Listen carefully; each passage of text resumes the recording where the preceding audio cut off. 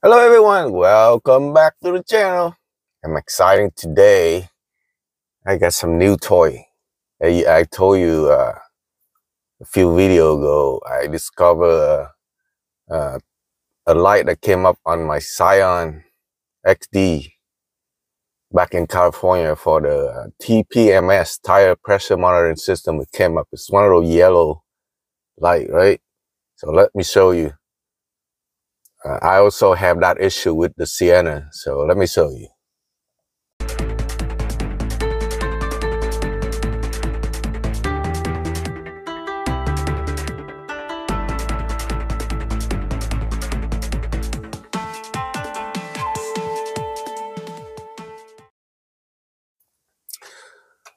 All right, as you can see, as you turn on your ignition key, not start it, just turn it on, and you would see a light right there, which I have a black tip on it right now.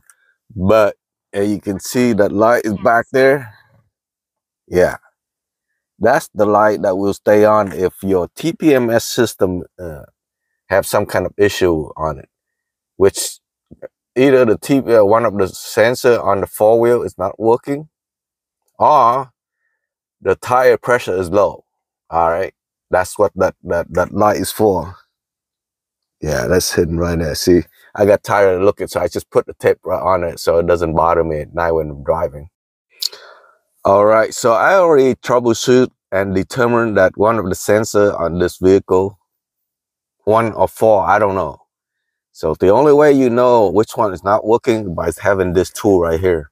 And I will show you how that works a little bit later on. We will do the unboxing, and then I'm going to show you what the TPMS sensor look like. This is a pack of 4, I think about $25. I will put the link to it. By the way, this is 2008 Toyota Sienna, and this is for it. If you buy an OEM sensor, it's going to be around $40 a piece. And if you have somebody else's replace for you, it's going to be $40 for labor. So that's $80 per wheel. So if you have 4 wheels, that's $320 that you're going to have to pay for somebody else to do this for you. But I bought this tool, $150. This is $25, so $175. I can do it myself. And I'm going to show you that later on. But right now, I'm going to show you how to use this tool to determine which sensor is actually bad. All right. But generally, you know, you can determine whether the light tell you the tire is actually low, or you can use this gauge, the pressure gauge. I already serviced them all up to 35 psi, and the light still stay on. So that tell me one of the sensors not working right. All right, let's go open this toolbox. All right, here, let me show you what the sensor look like since it's outside.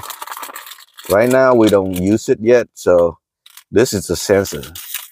There's 4 of them in here, and these are aftermarket. And you can see each of them. Notice it's this number right here. Each of them have a different number, so you will need that to program it later on. You can see this one look different too.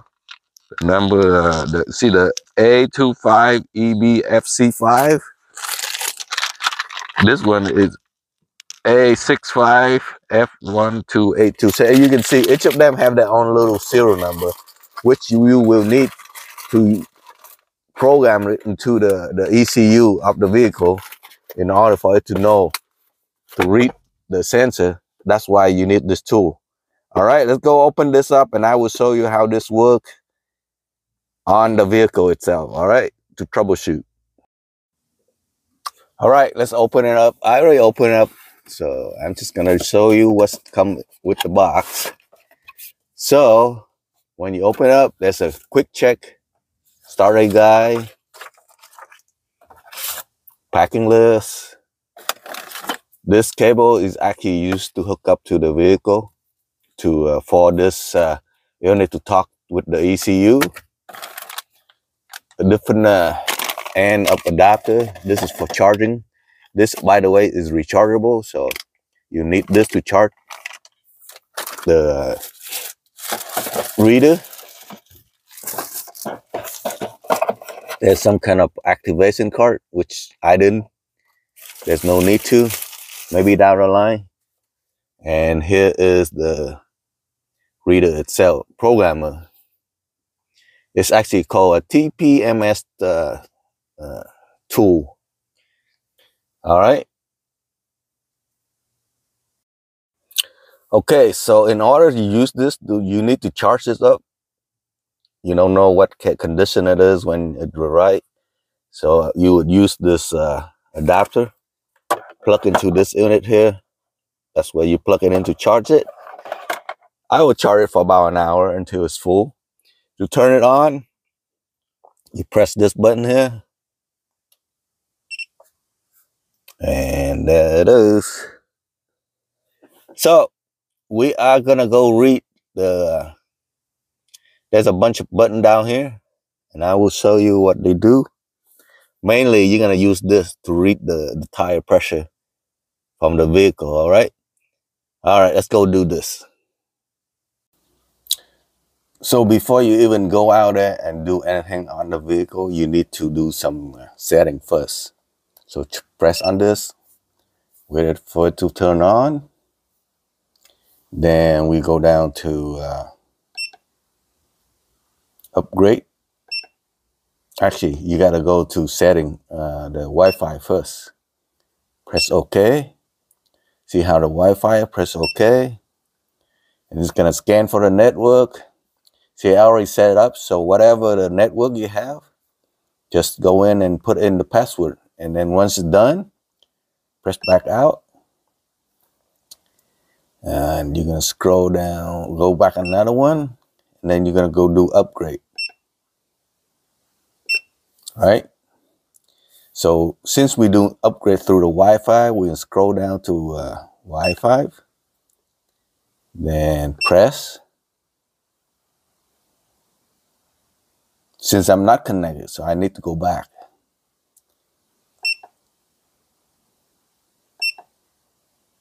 Go back to option here.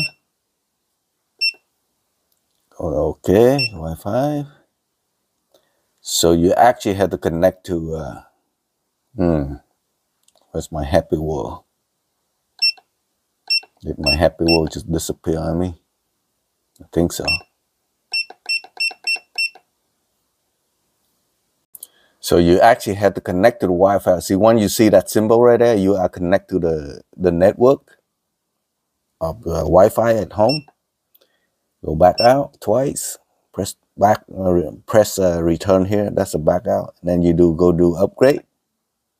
Press OK. You're gonna do Wi-Fi. Press OK. So it's gonna scan for upgradable. Boy, it's gonna take half hour. So I will bring you back when the half hour is up. All right. Well, I did the upgrade about half hour ago. So that's why I say there are no packets need to be upgraded. So you're okay. So you can go back out.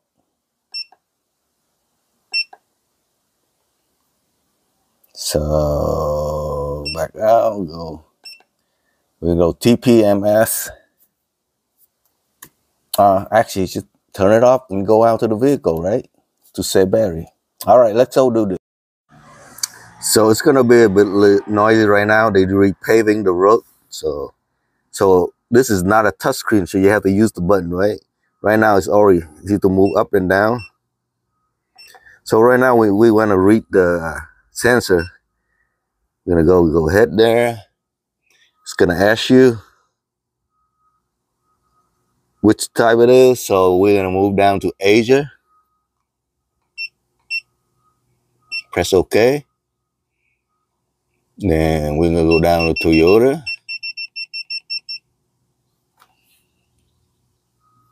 So once you get to Toyota, you're gonna click OK.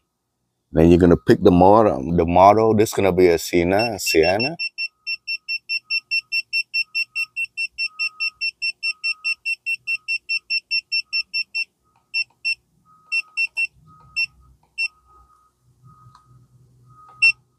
Click OK. So this is 2008. So we're gonna pick this one.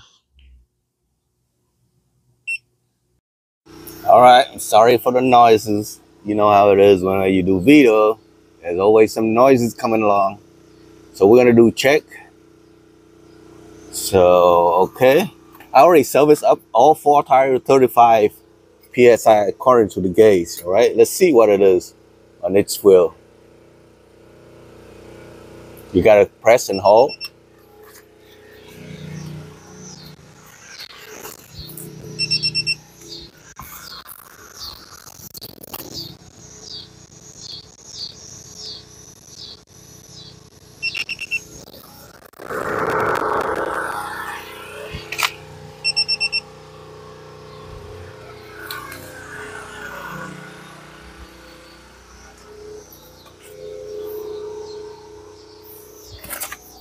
Okay, so I ran around.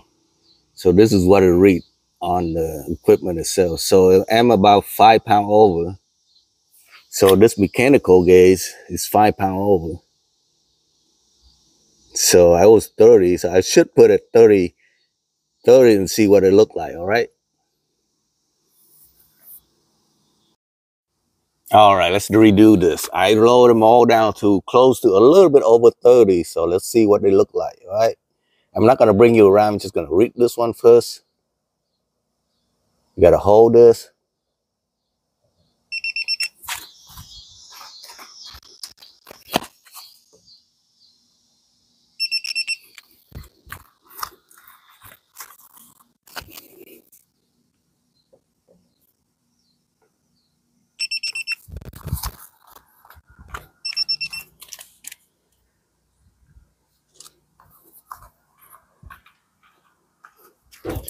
And here is the result. Pretty close.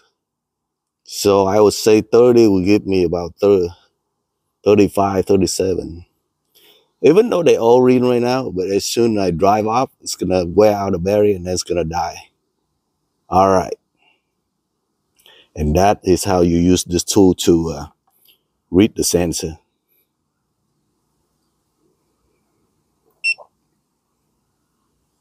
See, see the ID? I don't know how. Okay.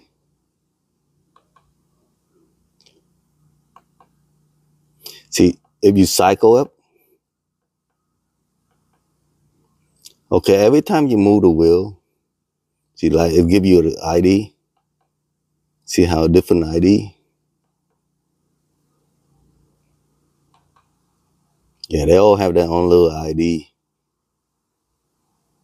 See, it say power low. You can see that? It say low. I just noticed that. See, this one's okay. This is low. This is okay. This is low. So you can see this sensor is low. The battery is low. That sensor very low. Okay, but if you're going to change one, you might as well change all 4, right? All right, let's go check out. I just learned something interesting. So if you rotate your tire and they're no longer in the right place, it might affect the way the system notice the sensor. So let's see.